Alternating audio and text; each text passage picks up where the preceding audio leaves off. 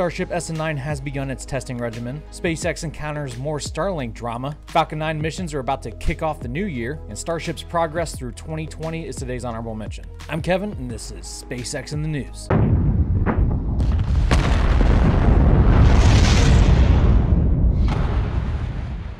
So last week we discussed Starship's quick return to the launch pad after December 9th's 12.5-click flight. Well, since our last episode, SN9 has begun its series of stress tests, starting of course with the ambient nitrogen leak check on Monday.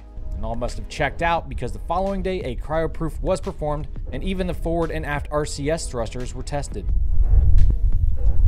The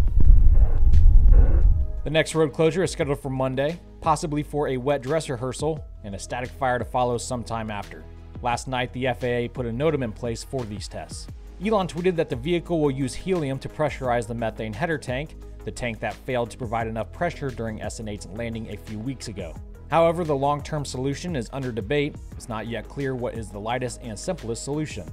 Elon reiterated that production is the hard part. These prototypes are easy. Building 1,000 Starships to create a self-sustaining city on Mars is our mission. That's a lot of spaceships. But don't doubt him.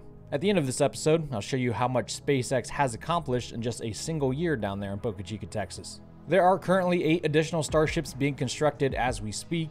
SN10 is on standby for nose cone integration. SN11 now has its tank segments stacked, and Elon provided us some new interesting developments with the Super Heavy booster. We're going to try to catch the booster with the launch tower arm using the grid fence to take the load. This will save mass and cost of legs and enables immediate repositioning of the booster on the launch mount, ready to refly in under an hour. Legs would certainly work, but best part is no part, best step is no step. If you're now confused and wondering what this catch could look like, don't worry, you're not alone.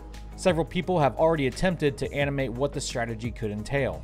I myself immediately started wondering how they could construct grid fins with enough support to absorb the shock load. Well, Elon did at least elaborate that the launch stand could have the built-in shock absorbers instead of the booster. Starship Super Heavy will still eventually launch and land at sea on and from platforms. Might be a few lumps along the way, which should get you excited. SpaceX always tends to have the best fireworks shows. Oh, Lord, Jesus! Oh, Lord! Moving on to Starlink news. Viasat, a broadband and internet service provider, has asked the Federal Communications Commission to execute an environmental review of SpaceX's Starlink program, claiming that launching thousands of satellites is a potential hazard to space operations and pollutes the sky, obstructing the view of astronomers, as well as polluting the Earth during launches and re-entries into the atmosphere.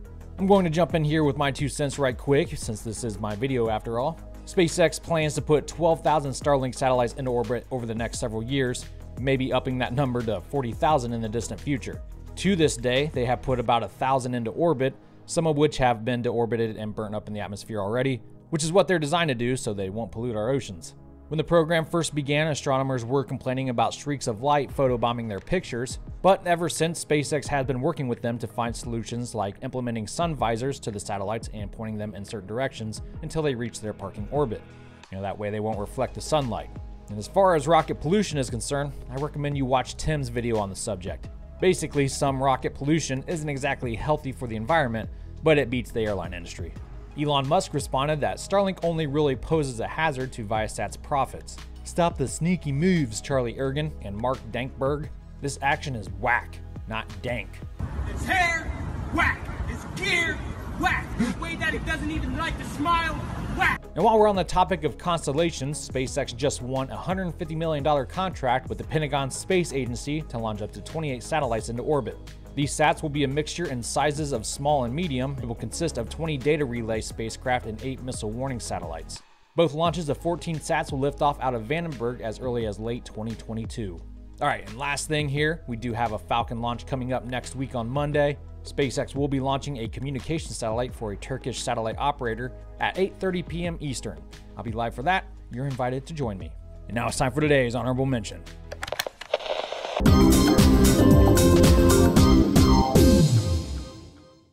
SpaceX's Starship progress through 2020 is today's honorable mention because, quite frankly, it was a tough year, but through tenacity and hard work, they crushed it. So here's a quick recap of how Starship began the year and how it ended it.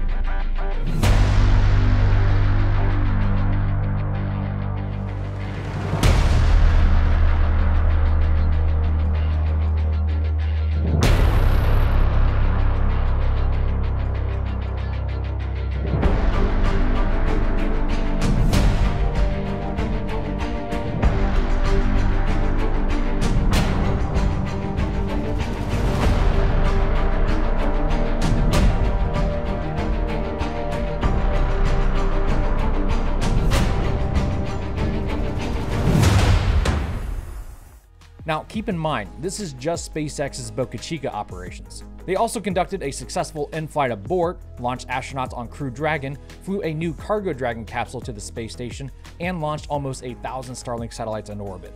So yeah, I'm looking forward to what they can accomplish this year. Well, that's all I have for you guys today. Thank you for tuning in. Thank you, Eccentric members and patrons, for supporting the channel. Have a normal weekend, and until next time, Godspeed.